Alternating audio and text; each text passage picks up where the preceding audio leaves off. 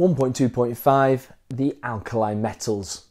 All elements in the same group have the same number of outer shell electrons. So all elements in group 1 have one outer shell electron which they lose to form a +1 ion. So let's look at the electronic structures. Lithium 2.1, sodium 2.8.1, potassium 2.8.8.1. All of them have one outer shell electron. Because they only need to lose one outer shell electron to form a stable ion, they react really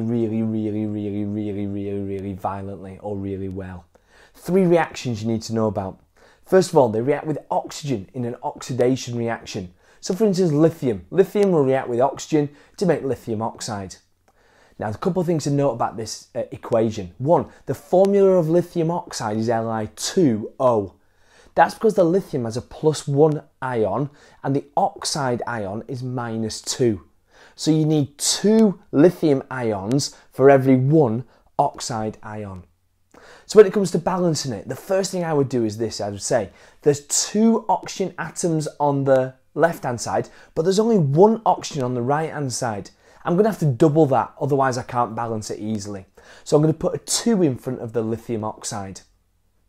Now I've got 4 atoms of lithium on the right hand side and I've only got 1 on the left hand side. So what I'm going to have to do is put a 4 in front of the lithium. And if you do that, it's balanced. 4Li plus O2 goes to 2Li2O. You need to know that group 1 alkali metals will react with halogens, group 7. And this is a really good reaction because the sodium atom needs to lose 1 electron and the chloride ion needs to gain 1 electron.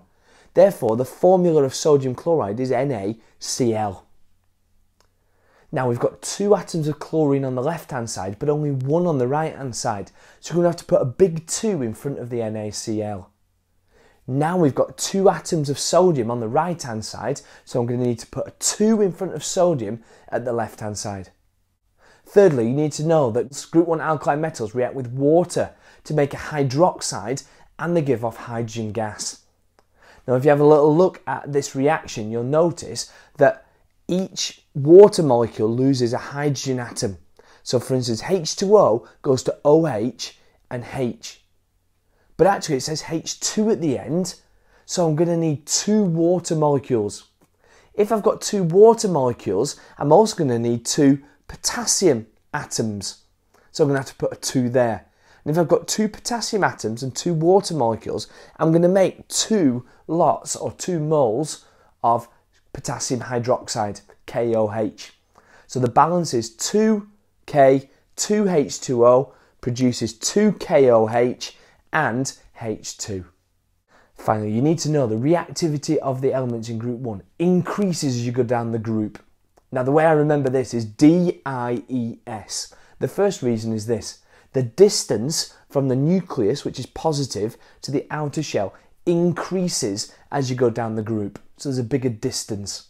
The other thing is this: there's inner electron shielding. So the IES stands for inner electron shielding, which stops the outer electrons being attracted to the nucleus. What this means is that it's easier to lose an outer shell electron. Therefore, as you go down the group, group 1 metals get more reactive. Make sure you explain the reactivity of group 1 metals before you move on.